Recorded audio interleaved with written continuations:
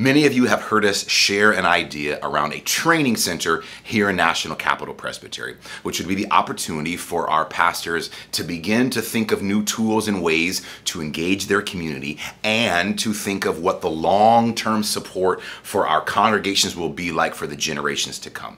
This fall, we are ready to launch our pilot program, which will be the National Capital Presbytery Missional Incubator. Missional, meaning that we are loving people. We are partnering in God's mission for humanity, and that we are meeting and engaging them on their turf. Incubator, which is a space to dream, and maybe those dreams take root and they actually become reality. This fall, we would like a cohort of 8 to 10 pastors, ones who are already serving in our existing congregations, to gather together to be that cohort to participate in a missional incubator. And that maybe we start to develop what the mixed economy models might look like here in National Capital Presbytery for the church today and for the church of tomorrow.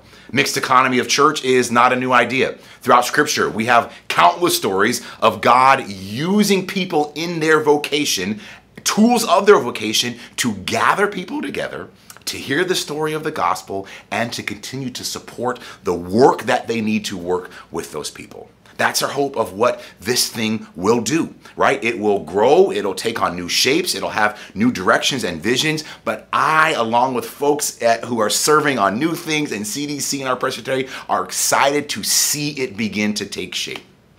At our Presbytery meeting later this month, you are going to hear a full presentation from our New Things team about what this would look like. We were going to have opportunities for you to engage with each other around the table. So if you haven't signed up to be a commissioner, sign up. If you haven't signed up to come as a guest, we'd love to have you. It will also be live streamed at National Presbyterian Church's website that you can follow along and hear how this idea is taking shape and how it might impact our existing congregations to give them new life on what it means to connect with God's people.